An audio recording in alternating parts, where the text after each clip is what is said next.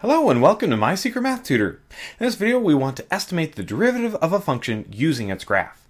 So remember that when we're looking at the derivative we want to know what is the slope of that tangent line and we're going to look at some very specific points. Now what will make this a little bit difficult is when you do look at a specific point to really pick out how much it changed in the y versus the x. And sometimes what we'll have to do is actually borrow a second point on that line just a little bit further out. Now here's some tips that you can use as we're going through and estimating these derivatives. If the function is increasing, then the derivative should be positive at that point. And if the function is decreasing, then the function should be negative at that point. So, immediately this will tell you whether your answer is in the ballpark, whether it's positive or negative. Also remember that there's a few places where the derivative does not exist. So, places where the function is not continuous, at cusp or points and vertical tangents, you will not have a derivative there. Alright, let's go ahead and look at these graphs and go ahead and do some derivatives. Alright, so in my first function you can see that I have a few different things in here, and we'll just try and estimate what the slope of the tangent line is for these various different points. Let's start off with the first one. What is the derivative of the function at -7? So find -7 on your x-axis, then find the point on the function. So I can see that this is already on a line, so the tangent line would essentially just match it right there. I can see that the slope of this line is 1. So the derivative at -7 is 1. Notice how that's positive and the function is increasing, so I know I'm in the ballpark. Alright, let's do another one. What is the derivative at the point 4? So here's 4 on my x-axis, and it looks like I have this little section, which is also a line. That looks like the derivative is a -1. So down 1 over 1, down 1 over 1. So -1 for my derivative. Alright, let's see. What is the derivative at -2? Well, notice at this spot we're not really going up, we're not really going down. This line is completely horizontal. And if it's horizontal, its slope is 0, so my tangent line will also be 0 at that point. Alright, a couple more. What is the derivative at 3?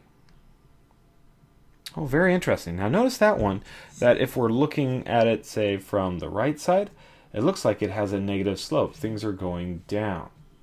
But if we look at it from the other side, it looks like it has a positive slope. Things are going up. Well, I'm interested at what's happening exactly at 3, and I can't really say one way or another. In fact, that's one of those places, a corner, where the derivative does not exist. So I'm just going to write does not exist at that point. Alright, let's do one more. What is the derivative at 8? Okay, so there's an interesting one. Well, I really want to look at my tangent line through that point, and maybe borrow other couple points that are on that same tangent line. So it looks like my change in y is 1 versus the change in x, which is 2. So this is increasing 1/2. Okay, so just like that, you're looking at the slope of the tangent line and you can do your derivatives. Let's do another function and look at that one. This one I decided to do a little bit more curvy, and we'll really have to put our thinking caps on in order to estimate that tangent line. So let's give it a go. So what is the derivative of the function at 5? So that point is sitting right there. Now it's not exactly a level line right there, so what I'm going to do is I'm actually just going to draw in a small tangent line so I can see kind of what the slope is. Let's go ahead and put that point there. Imagine a little tangent line. Okay, so now that I have a little bit more of a line to work with, I can see that it's decreasing, it's going to be negative. It looks like it's a -1. So -1. Alright, now let's try this at -4. Notice how that's right at the bottom of that little divot there. If I was to, draw in a small little tangent line for that, you can see that this one is completely horizontal. So it's not really going up, it's not going down. So our derivative is 0. Alright, let's see. What is the derivative at the point -6? So let's see, that guy's right there. Let's go ahead and draw in the line.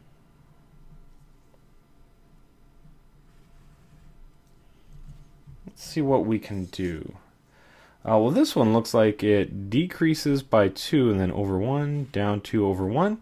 So I'm going to say negative 2 over 1, or simply negative 2 for the slope of that tangent line. Not bad. All right, let's see. What is the derivative at 7? Oh, we got a huge gap at 7. So here's one of those places where we can say the derivative does not exist. All right, and one more. What is the derivative at negative 3? So here's negative 3. There's the point. So let's carefully draw in our tangent line. Okay, something like that. And let's see, what points can we pick off of there to kind of figure out how much it's increasing? Well, it looks like it goes through this point for sure. That's at negative 6, 1. And looks like it definitely goes through this point right up here at negative 1, 3. So the change in y would be 2 over 1, 2, 3, 4, 5. Let's say 2/5. Positive 2/5 because we are definitely increasing. So sometimes you're just going to have to eyeball these and make your best guess on how much is changing. But hey, that's the idea behind actually estimating a limit. All right, if you'd like to see some more videos, please visit mysecretmathtutor.com.